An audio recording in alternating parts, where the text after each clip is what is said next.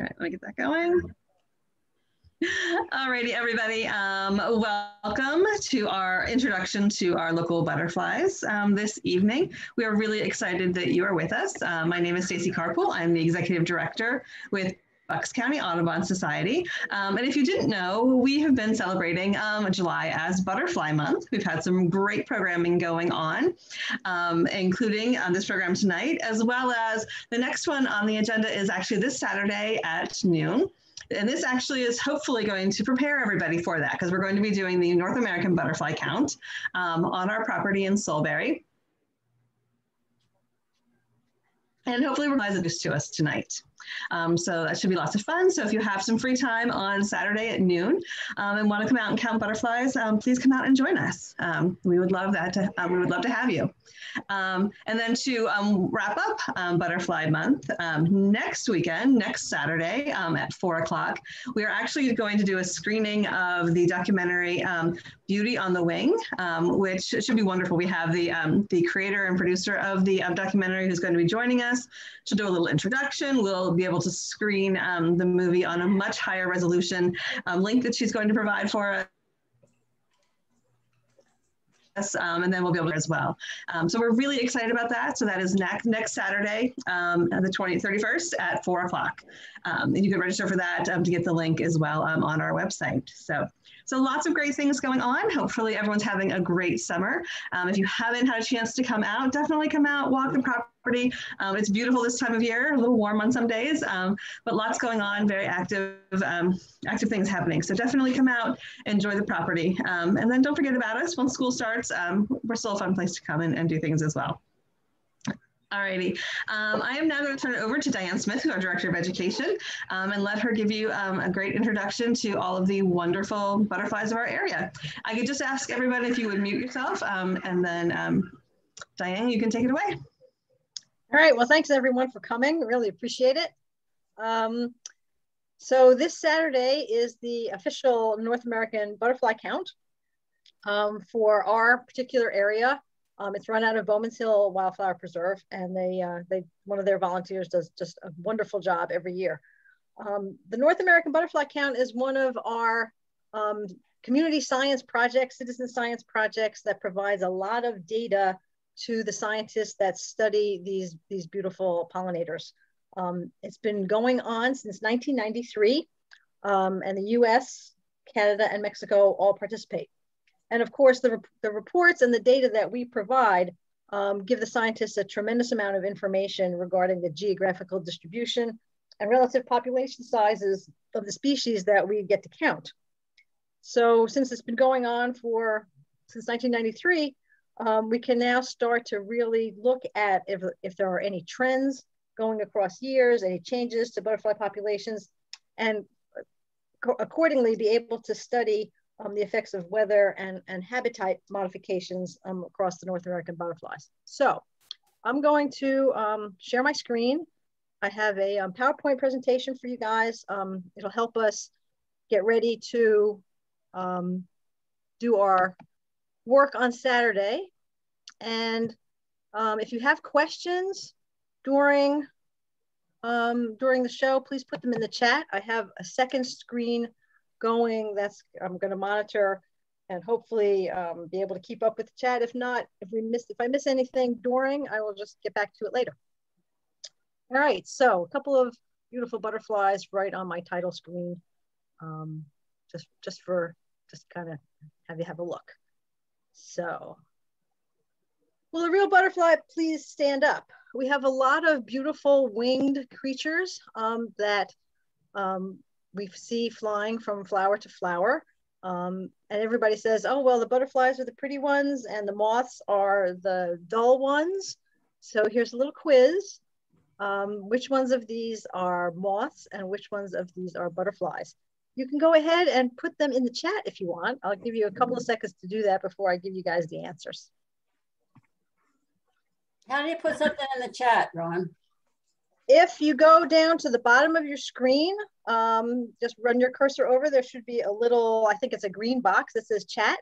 Click on that and a little sidebar will open up to the side and you should be able to type into that and then just hit enter when you're done typing and it should show up. Does that work for you? No. Just put the number. Did you get the green chat box? Yes, I did. Okay, so yeah, then just put the numbers in the box and then hit enter. There you go. All right, so we have 2 is a butterfly, 2 and 3 are butterflies. We think 2 for a butterfly, 2 and 3. Okay. All right. So far you guys are doing well. The first one, number 1, is a Luna moth. Gorgeous, gorgeous, beautiful moth. Interesting fact about the Luna moth is it doesn't eat when it's in its adult stage. It has no mouth. Number 2 is a butterfly. It's a cabbage white butterfly. Number 3 is also a butterfly. It's a buckeye. We do have these here, and they're actually really pretty if you like those kind of earth tones. And then number 4 is an Io moth. They're really quite large, about the size of the palm of your hand, with those brilliant colors. And one of the ways you can tell the difference, if you look closely, I don't know how good the definition is on your screen, but you'll notice that 1 and 3, if you look at their antenna, they're kind of feathery looking. And that's one of the ways that you can distinguish between butterflies and moths. So just a few butterfly facts. Across the world, there are some 24,000 species of butterflies. Here in the Delaware Valley, there are 45 or so that are common. Butterflies taste with their feet, and they do that to determine if the plant that they're on is going to be suitable for them to lay their eggs. Butterflies also have fairly good color vision. They can see red and green and yellow. So worldwide, 24,000 species of moths, but worldwide there are over 160,000 species of moths. So 24,000 for butterflies and 160,000 for moths. So there's a lot more moths. And they're generally pretty nocturnal. All right, let's talk about, there's some characteristics of butterflies. There's the one I was telling you about, the antenna. With butterflies, they're usually pretty straight and have a little ball at the end. Moths are feathery. Another good way to tell, although it's not 100%, is when moths land, they generally land with their wings open. If any of you have ever tried to take pictures of butterflies, it can get pretty frustrating because when they land on a butterfly, they tend to close their wings up. And so those beautiful colors that are on the back of their wings don't show. So you have to try and get them, when they're kind of more or less in action. Butterflies are active in the day. Moths are active at night. And then their pupal stage is a chrysalis for a butterfly and a cocoon, or even underground for a moth. Okay, so we classify butterflies into a number of different families. The swallowtails. Many of you have probably seen those large yellow and black butterflies. That's one of our more common swallowtails that we see quite frequently. That's the eastern tiger swallowtail. We have the cabbage whites and also the sulfurs. There's clouded sulfurs. They look a lot like cabbage whites, but they're yellow. Then the smaller butterflies are coppers, hair streaks, and blues. There are quite a number of those we see. Brushfoots, hackberry butterflies, satyr wood nymphs, and then the milkweed butterflies. Sorry? Yes. And then the milkweed butterflies would be like the monarchs. So here's a typical life cycle for the painted butterfly. Painted lady butterflies are one of the butterflies that are very easy to grow indoors. We do a lot of projects with kids with painted ladies. They are native here. We usually get the eggs from a scientific supply house. They're very small, about the size of a pinhead. It hatches, and then the larva, or the caterpillar as we're used to calling them, eat and eat and eat and eat and grow a tremendous amount. They go through a number of different stages that in most insects are called instars. where they just grow bigger and bigger, and in the process, they shed their exoskeleton several times. Once it's big enough, the caterpillar then will attach itself to a stick, a wall, a piece of plant, generally hanging upside down, so that it's head down, and makes a little J shape, and then forms an outer shell around itself, which creates the pupa or the chrysalis. Within that chrysalis, that's where the magic happens, if you will. There's a whole lot of rearranging going on, a whole lot of dissolving of parts of bodies and creating new parts of bodies. And it's really just kind of miraculous what goes on inside the chrysalis. And then, of course, once it's ready, the adult will climb out of the chrysalis. And this is probably the point at which the butterfly is most vulnerable to predation, because their wings are wet. They're not very strong yet, and they have to pump them full of fluid, get them to dry out before they can fly away. So it's quite a vulnerable time for a butterfly in their life cycle. The adults live for a pretty short period of time. They have no chewing mouth parts. They can only drink. They have a straw-like proboscis where they can sip nectar. And the main purpose of the adult form of the butterfly is to find a mate and lay eggs and start the cycle all over again. So on the right side of the screen, you can see the various body parts of the butterfly, the antenna, the proboscis. Just like all insects, they have 3 body parts: the head, the thorax, and the abdomen, and 6 legs. And then the color comes from these little scales, if you will, that are on the wings. Those scales are very important for butterflies' flight patterns. So, when the kids that come to us, they always want to try and catch butterflies with their hands, and we have to tell them it's not a good idea to do that, because you can start rubbing those colorful scales off their wing, and then the butterfly isn't going to be able to fly very well. So if you do want to catch butterflies, use a butterfly net. They're soft.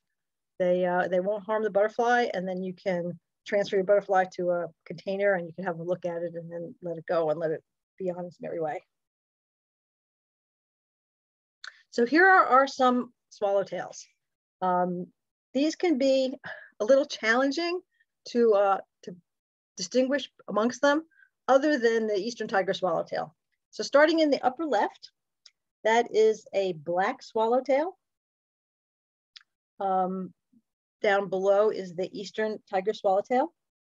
Then going back up to the upper right, that is also an eastern tiger swallowtail, but it's in the black phase. So it gets a little bit confusing because we have the 2 different colors for the eastern tiger swallowtail. Only the females will have this black phase. And then the one in the lower right is spice bush swallowtail. That kind of gives you a little clue as to where you might find these butterflies, because the spice bush is their preferred food source for their larvae. So that's where you will find their eggs, and that's where you'll find their caterpillars eating as they grow. So these are fairly large butterflies. They're 4, maybe 4.5 inches across, wingtip to wingtip. So they're one of the more spectacular butterflies that we'll see, during our walk around on Saturday. I have been seeing quite a number of eastern tiger swallowtails, the yellow ones, at the Audubon this week. So I'm hopeful that if the weather stays good and it's a nice warm day and not too windy, we'll be able to see quite a number of these lovely butterflies. So the other thing that we count when we're counting these butterflies is we don't just count the adults. We also will look for eggs and for larvae. So this particular fellow is the black swallowtail caterpillar. It's got an interesting set of antennae in the front, nice bright colors, sometimes confused with a monarch caterpillar because they do have the same colors, but when we get to the monarch, you'll see that the patterning is quite a bit different. Okay, so here's your swallowtail life cycle. You can see on the upper left, you've got the egg. Generally speaking, most butterflies will lay their eggs on the underside of the leaf. It's a little bit of a protection from any kind of predators, gets them out of the really harshest part of the sun. Then the egg will hatch, and this small, almost looks like a piece of bird excrement, will be on the leaf and start chewing its way through. So then as it grows, it eventually takes the form that you see on the bottom left. So it's a little bit different than the black swallowtail. This is the eastern tiger swallowtail caterpillar.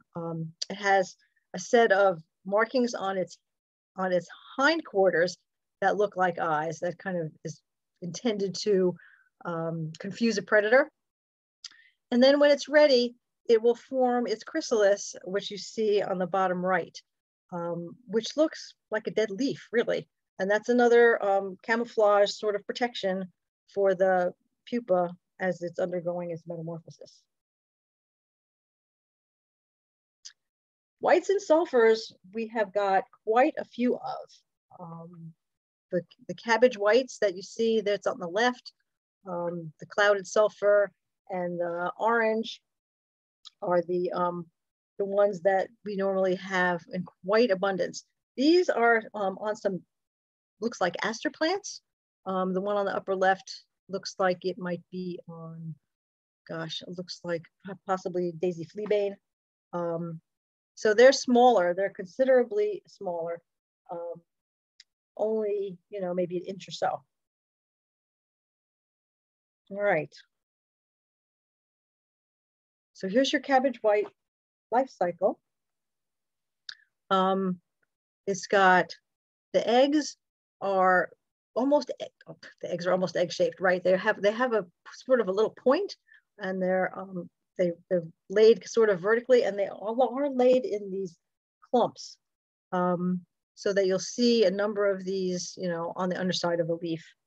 Their caterpillar looks almost like an inchworm, but if you take a close look, you'll see that it's got that light yellow streak down its length.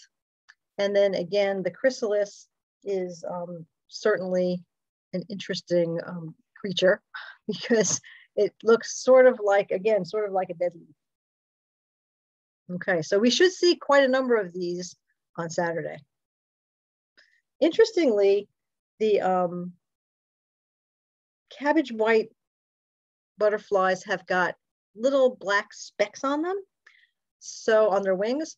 So the female has got 2 spots and the male only has 1 spot. So you can actually tell the difference in the gender of your butterflies when you have a look at spots on their wings.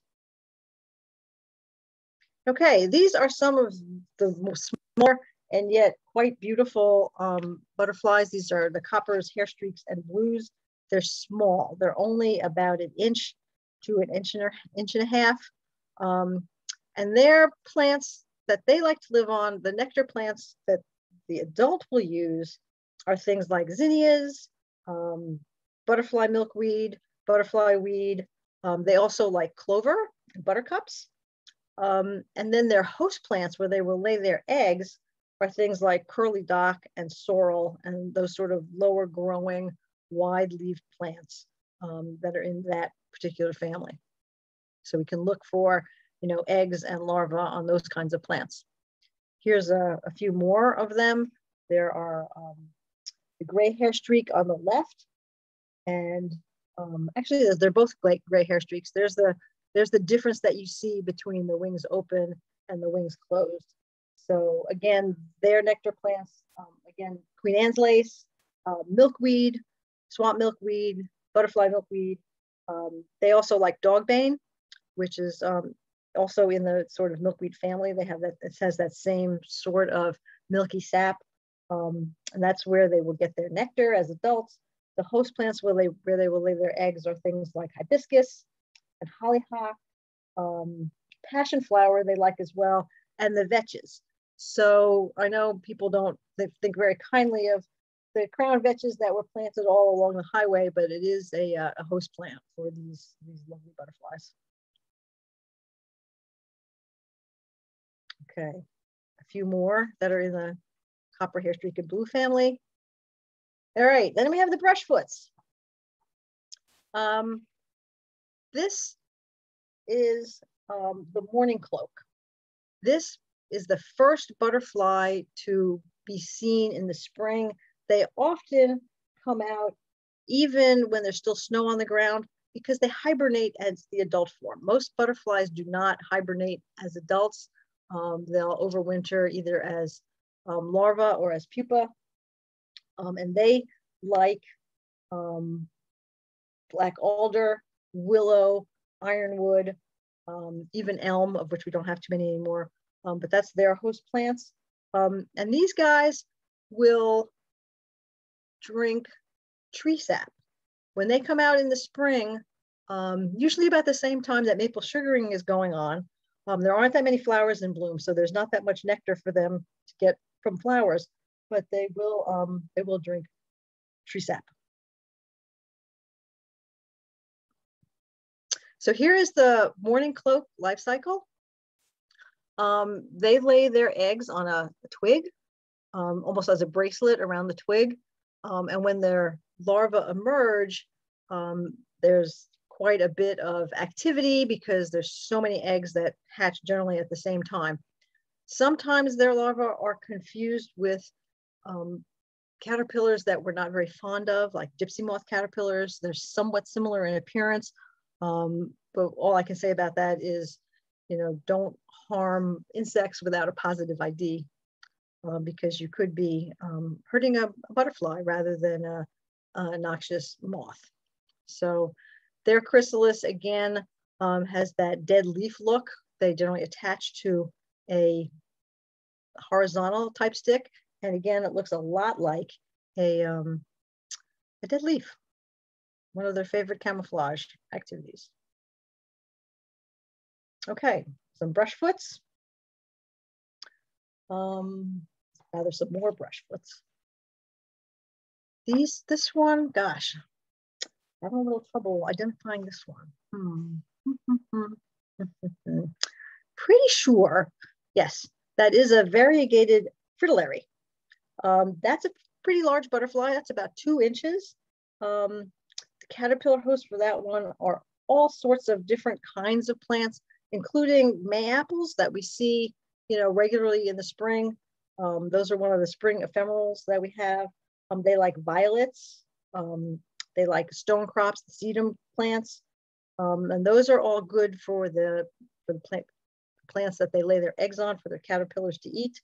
For the adults, again, the nectar that they like comes from dogbane, even peppermint, clover, tick-seed sunflowers they will drink from as well.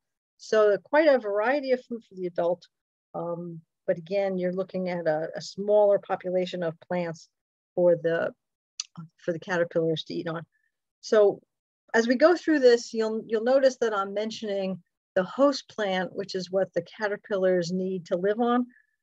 A lot of people, they get very upset when they've got their gardens growing and then their leaves on their plants are starting to get chewed up. But we don't have butterflies without the caterpillars, and the caterpillars need to eat the leaves. So I always tell folks, plant extra, plant, some for the butterflies and some for you. Some of the plants that, that grow in your garden, things like, parsley, carrot tops, there are caterpillars that love to eat that sort of thing. So I always encourage folks to just plant a little bit extra so that you can support the butterflies as well as your own garden. Here again, we've got the life cycle of the fritillary. I didn't have a good picture of the eggs, unfortunately, but you can see that the caterpillar is quite distinctive looking. It's got those beautiful stripes, kind of rust color and a pale green, and then it's got spikes coming out of it. There's a lot of different caterpillars that have that sort of spiked appearance. I always recommend that people not handle them because, that spiky thing can cause a fair bit of skin irritation. So look at it, enjoy it, don't pick it up. So then in the lower left, you'll see it's becoming into its J shape preparatory to making its chrysalis. And then the chrysalis is fairly distinctive looking. It's kind of milky white with the brick colored stripes around it. I've not had the good fortune of seeing one of these chrysalises, but it is a very interesting characteristic. Okay, yet more brushfoots. There's your buckeye. Their egg is a dome-shaped sort of apple green color. It's very small. Again, these eggs are really just like the head of a pin. So you need to be looking for very, very small eggs. Interesting caterpillar with the brushes that come out of its sides, and then the chrysalis on its leaf. Looks like a leaf stem that it's on. All right. Yet more brushfoots. This is a gorgeous butterfly. This is the red-spotted purple. You can see when it has its wings open, it's got sort of a purplish tint on the forewings. And then when the wings are closed, you can see the red spots. We do have these around as well. I'm sorry, I don't have a good handle on what their particular food plants are. This is a red admiral. This is not a very big butterfly. This one is only maybe 2 inches or so, maybe 2.5. This butterfly likes plants for host plants that are in the nettle family, including stinging nettle, tall wild nettle, wood nettle. It also will chow down on hops. So people that are growing hops for brewing are not particularly happy to see these guys around. Again, just plant extra. So you can see the caterpillar at our right. Again, it's very fuzzy looking. It's got a lot of spikes attached to it. Sort of a kind of a, it doesn't really have a caterpillar type shape. It's more misshapen, if you will. It's kind of an odd looking fellow. But for the adults, for the butterflies, the sap that they like, again, they like tree sap. They also can be found on fermenting fruit. So if you've got fruit trees where the fruit has dropped on the ground and is starting to ferment, you might find some of these red admirals there.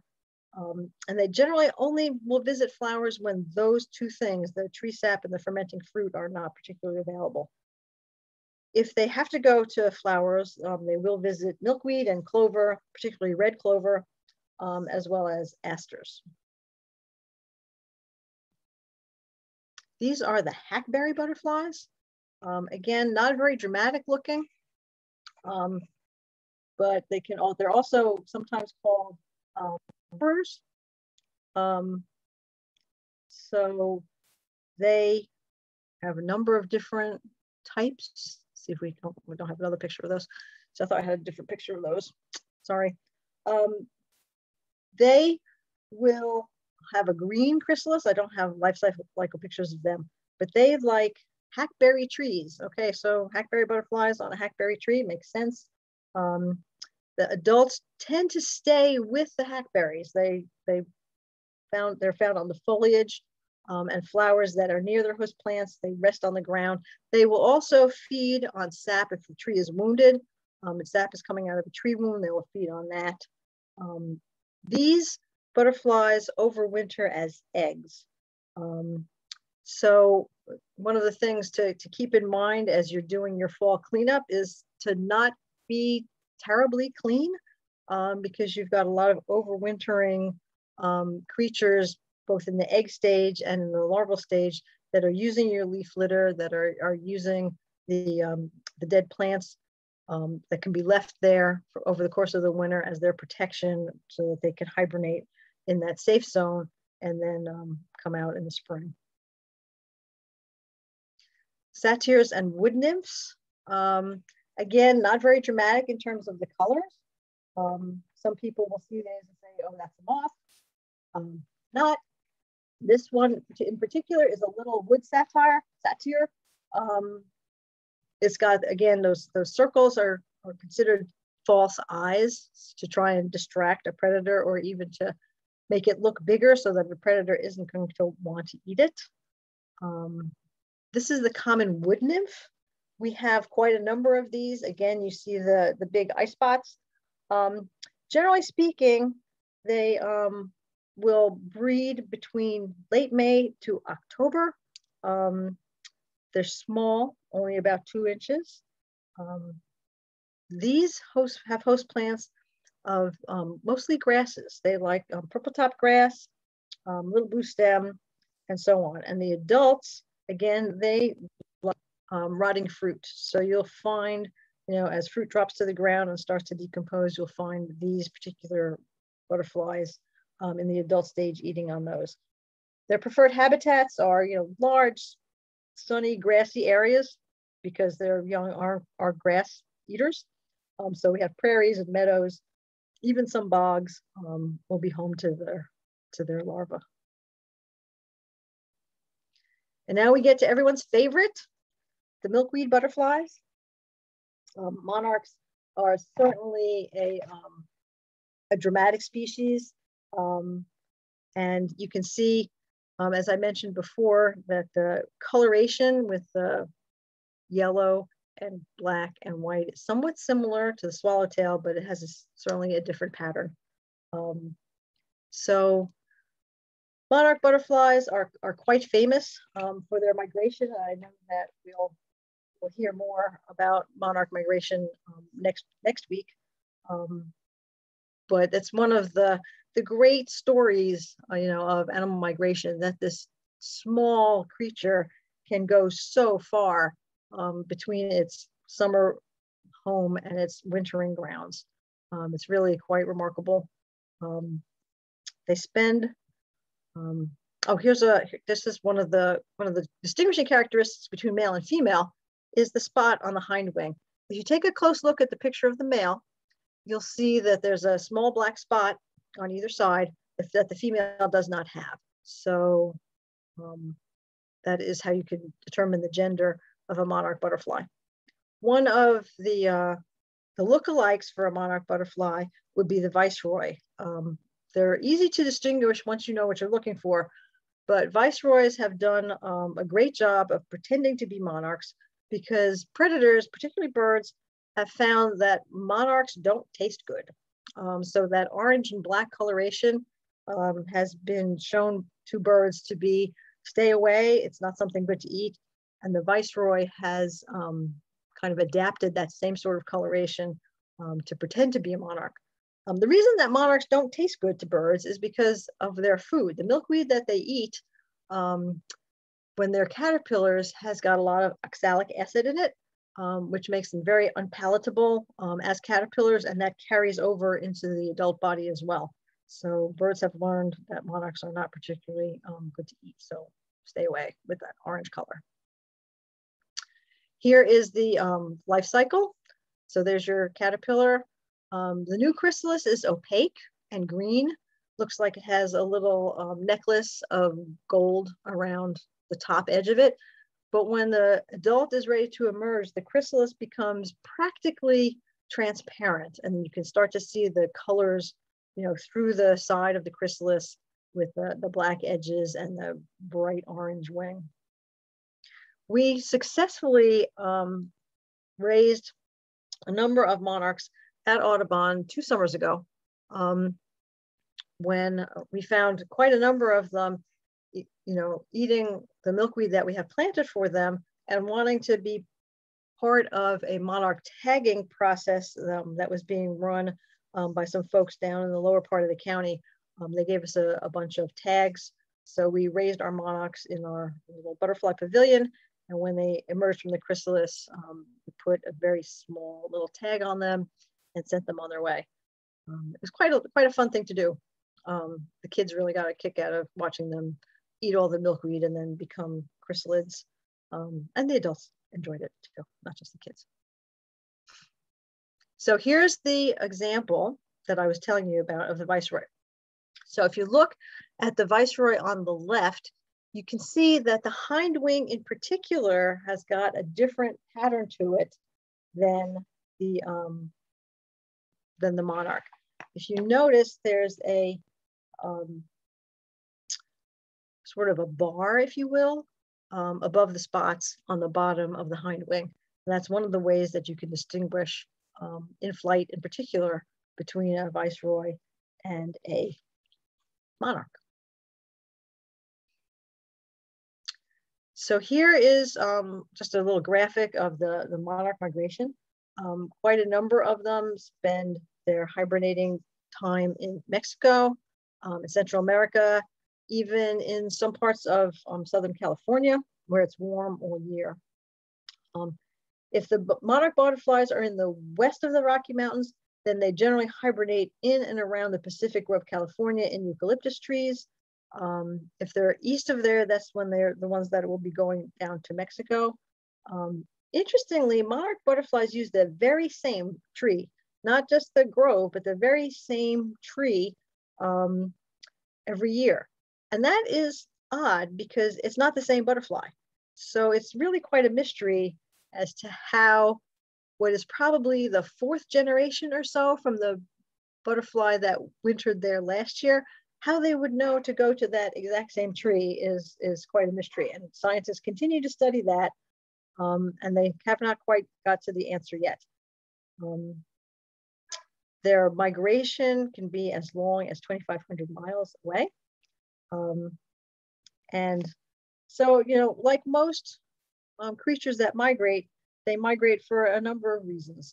They can't take the freezing weather, and the larval food plants don't grow in their winter overing food sites. So the spring generation has to fly back north to the places where those plants are plentiful. So there are a number of citizen science projects that do track butterfly migrations. Monarch Watch is one of them, where you can actually help keep track of the monarch migration as it goes back and forth. One of the particular adaptations that they have for being able to do this migration is that the fat that is stored in their abdomen is a critical element of their survival. So it fuels their flight, can be, you know, anywhere from 1,000 to 3,000 miles, but has to last all the way through the next spring. So as they migrate southwards, monarchs will stop, they'll drink nectar, and they gain weight during their trip.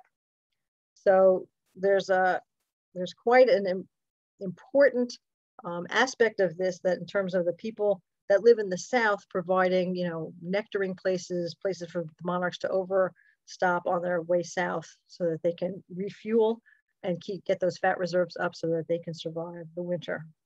Even though they're going to be in a warm climate, the food that is not particularly there for them to be able to gain any weight and do anything. So interestingly, they can actually gain weight on their way south, which is interesting. But the other thing that they have learned to do is that they have been able to take advantage of certain air currents as they go south. So they have to be meteorologists as well. So they have to watch the weather and check for when the air currents are going to be favorable for this southward trip. Certainly don't want to get caught in a Gulf of Mexico hurricane or anything like that. So that's it's really miraculous what these small animals can do in terms of their flight. All right.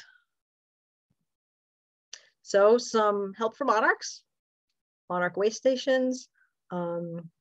You can participate with the Monarch Butterfly Sanctuary Foundation. Plant milkweed. Plant lots and lots of milkweed. All the different types of milkweed will help. Swamp milkweed, common milkweed, butterfly weed. All the Asclepias are very useful to monarchs in their journey. All right, and I think that's it. Yes. All right, let me stop the share.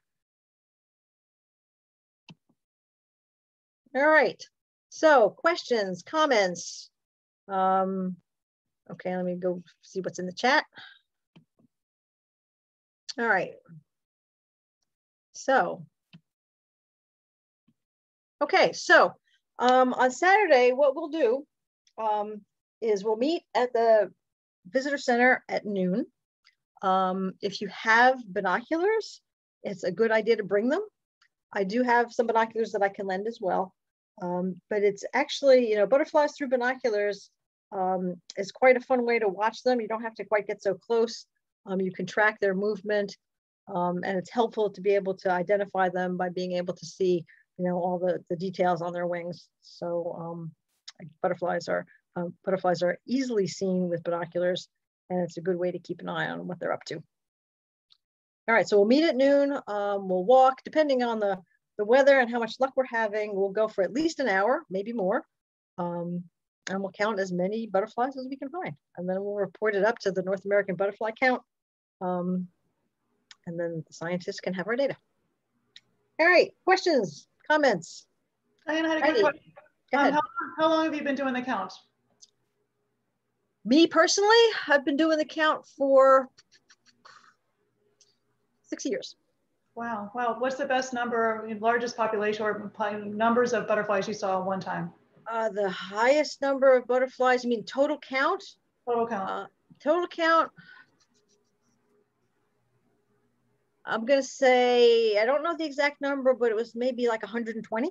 Oh, wow. Wow, that's a lot. Yeah, it was quite a lot. It was a good year. It was a good year. One year, I found one. Oh no. Yes, that was not a good year. That was the year that the gentleman that was farming our ag fields decided to grow corn instead of hay. Oh no. And he treated the fields with chemicals. Oh no. And yes, it was not good. He doesn't farm there anymore. Thank goodness. Yes, Carversville Farm Foundation now is managing those fields for us, and it's quite a different scenario now. So hopefully, we'll see quite a few. The typical count for us, when we're having a good year and it's not raining, it's not cold, and there's no chemicals around, is in the 50 to 60 range. Okay, good. Which is still quite exciting to see that many butterflies. You don't realize how many of them there are until you actually start looking and counting. It's kind of like going on a bird walk. You always hear the birds, but until you stop and look and identify them and count them, you don't realize how many that you're actually seeing. So it's the same with butterflies. What do you usually see? What's the most common butterfly on Buck's Audubon? Oh, the cabbage white by far. Cabbage whites are, there's hundreds of them. After that, the sulfurs are pretty popular. And then the smaller butterflies like the commas and the question marks, we see quite a few of those. Almost always see some admirals, always see a fair number of eastern tiger swallowtails. I think the reason for that is their host plant is tulip poplars. And we have quite a number of tulip poplars, especially right around the visitor center. So we do see quite a few of those. We also generally see some of the small blue ones like the summer azures and those ones. Have to be on the lookout for those because they're so tiny. But we do see quite a number of those. We'll often see them. One of the good places to look is to go down into the marshy area by the pond, because on some of those mud flats, you'll get to see them what we call puddling. So the butterflies will go down to this muddy area, to this damp area, and get mineral nutrients out of the mud, which they need. So a lot of times you'll see them congregating there. And that is something that you can do for butterflies in your own yard, is to make them a little place to puddle in. Just one small little muddy area where you can keep it damp. If it's in the sun, particularly, it'll be attractive to butterflies. Okay, thank you. I can't wait for Saturday. I'm looking forward to it as well. The weather should be good. So I've been watching the weather, and it should be quite good. Excellent.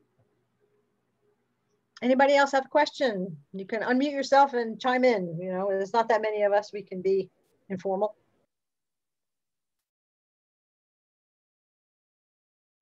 All right. Well, then I will bid you all to have a lovely evening.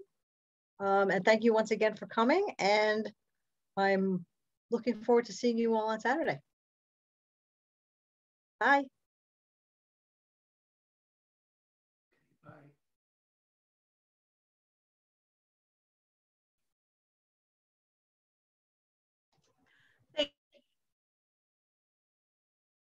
Thanks, Diane. Great job as always.